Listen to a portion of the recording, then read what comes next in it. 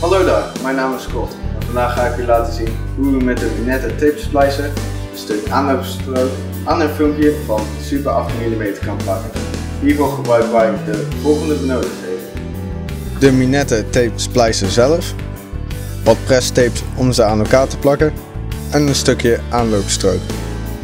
Eerst laat ik u zien hoe u het aanloopstrookje op maat kan snijden. U plaatst deze in de tanden en dan sluit u het klepje, waardoor deze gelijk gesneden is.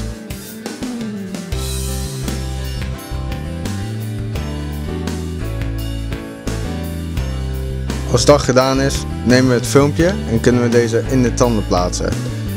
Plaats hem ongeveer op de helft van de witte plaat.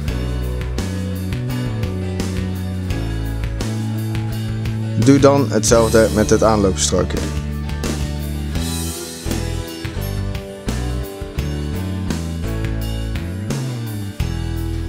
Om ze nu aan elkaar te plakken nemen we wat presstapes. Hier zitten 2 van in.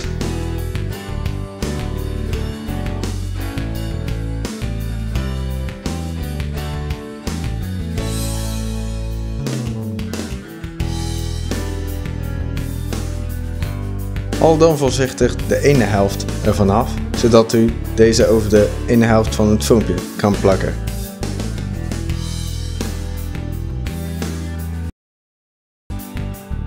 Dan doet u dit ook aan de andere kant, zodat de 2 filmpjes aan elkaar vastzitten.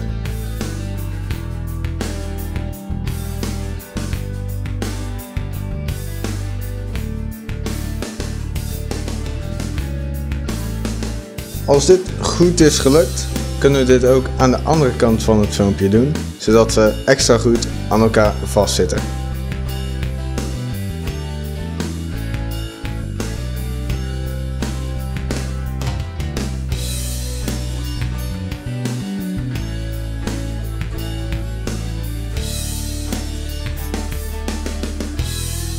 En als ik hem er nu uithaal, ziet u dat ze perfect aan elkaar vastzitten.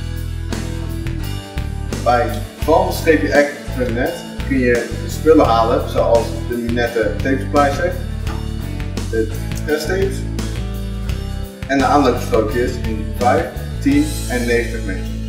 Bedankt voor het kijken en tot de volgende keer. Als u trouwens op de links hierboven klikt, kunt u ons volgen en volgende filmpje ook bekijken.